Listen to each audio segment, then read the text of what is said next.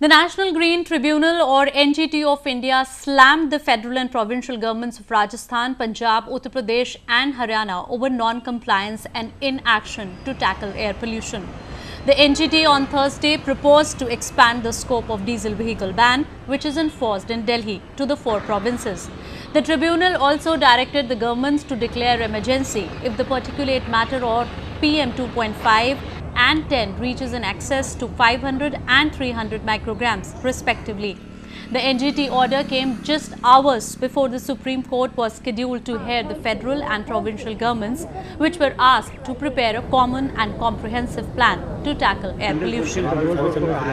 कि आप सारे जो याचिका करता है इनको बाकी स्टेक होल्डर्स हैं और बाकी जो सजेशन दे रहे हैं उन सबको मीटिंग कॉल करो और मीटिंग में इनके सजेशन लेके 25 नवंबर को ऑनरेबल सुप्रीम कोर्ट के आगे ये रिपोर्ट दो कि आपने अभी तक कौन कौन से कंक्रीट स्टेप्स